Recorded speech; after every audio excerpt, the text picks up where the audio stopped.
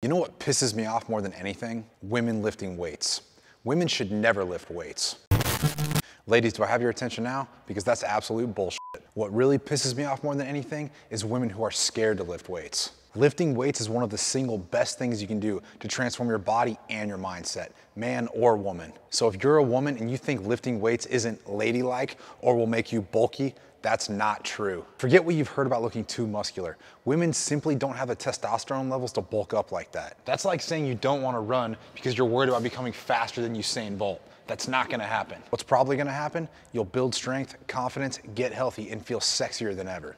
So get a simple routine, say 2 to 3 times a week, start slow, and gradually increase the weight and intensity as you go. Remember this, lifting weights is the real fountain of youth.